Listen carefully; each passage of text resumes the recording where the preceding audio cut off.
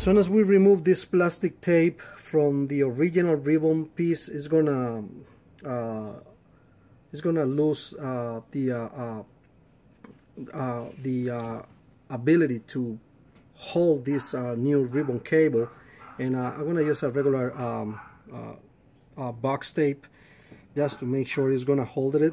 And I'm gonna put it right here, and I'm gonna do that right now and gonna show you guys how it's gonna look like. Alright guys, right here is the job is almost done.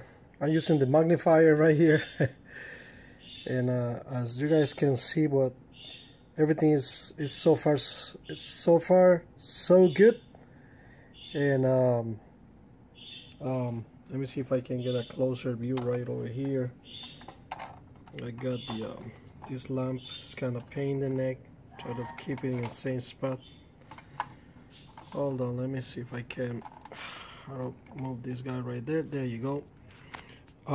As you guys can see, right here is the broken piece in here. Well, you guys not gonna be able to see it, but if you guys see the right there in the middle, right here, where I got my index right here, is part of the crack, but it's not. You cannot notice it. And I just replaced the ribbon cable. So far it's real good, and as you guys can see, it's moving real good. And you know, I think if I did it, you guys can do it. It's not easy. The only thing you gotta watch out is your screws. Make sure everything is in place. And I'm gonna put everything together to see how it works, and I'm gonna show you guys the final video, if it works or not. Alright guys, like I told you guys, this is the I got box tape, and the reason why I'm using this is because this piece right here, this little tape, is losing basically the ability to hold this piece together. And using this kind of tape is gonna work real good. Right here, let me show you right here, if you guys can see. I'm gonna put this little piece. It doesn't have to be perfect, but you know, good enough to hold it in place. And yes, that's it. You guys can see it right here. It's nice and it's good, and it's work basically like the original piece. And right now I'm gonna put this right here together, putting the screws back, and just putting this piece together. So far everything is good, no problems. As you guys can see, this one I gotta push it in to put it in place, but everything is going back to normal.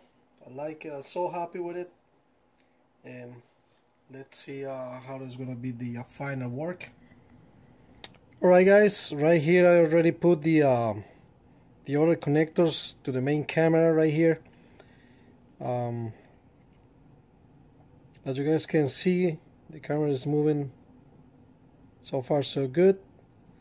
Try to see how to control some stuff in here. But basically you gotta connect this wire to the ribbon cable I got. This is the one I replaced, and I connected it right here. Put back the screws, and you know, it's taking a better form right now. It's looking better. I feel so happy with it. Let's see what else I gotta do right here. I'm gonna keep you guys posted. I'm gonna show you what else I'm doing here. Let's see. Alright guys, kind of messed up right here. Now I just put this cover right here, and now I'm going to proceed to install the camera right here. As you guys can see, we got a bearing right here. We have to put it in place. It's just a snapping pin. You don't have to worry about anything here. You just gotta press it, and the same way when you remove this part from the chassis of the camera, you have to do it little by little. You gotta be careful pulling this little bearing, because otherwise you're gonna damage the piece. It's a plastic inside, and this is going It's gonna require some pressure side by side, little by little. It takes some time, but you can do it. It's nothing that is crazy thing that maybe you are not gonna be able to do it. No, you're gonna be able to do it if you take your time. Easy piece. This is the other part of the camera inside, connecting to the other part of the ribbon cable. And let's see how this goes. All right, guys. It's not hard. It's not easy to do this video, especially try to fix this thing. But this is what I'm talking about. You guys probably can't hear it, but if I push side by side, you guys can see right here, you know, it's a little gap right here between the bearing and the mechanism right here. You have to push basically little by little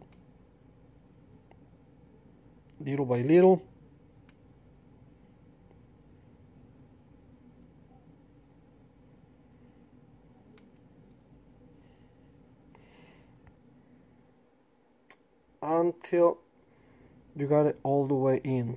You guys can see right here, it's completely in. There's no gap in between.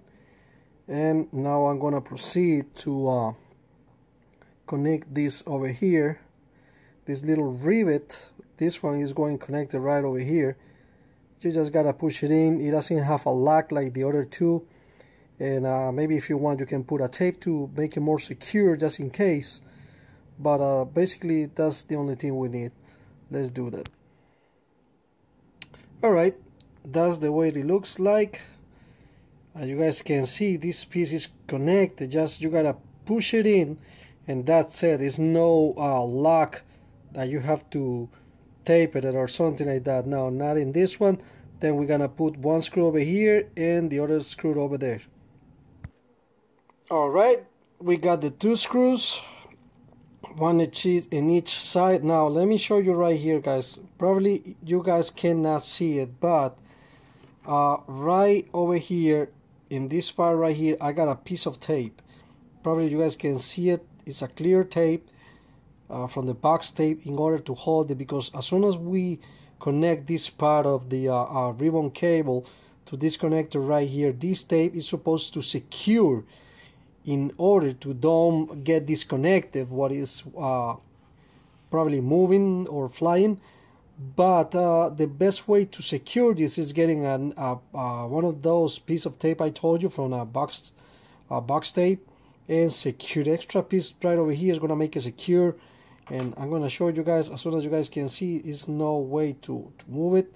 Everything is really secure right here. You guys can see the clear. Probably you guys see the end of the tape right there. And let me see if I can turn it. Yes, you guys can see right there. You guys see the cut of the tape. That's the cut of the tape, and it's very secure.